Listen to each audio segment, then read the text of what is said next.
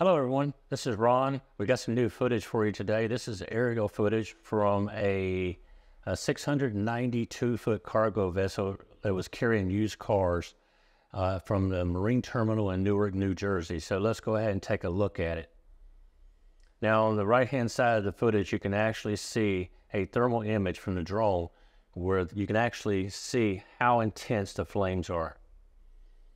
Now on the right-hand side, you can see a little bit of the flame, a lot of smoke, and you can see in the upper left-hand corner of the normal view that there's water being doused on it. Now, this was actually a pretty intense event.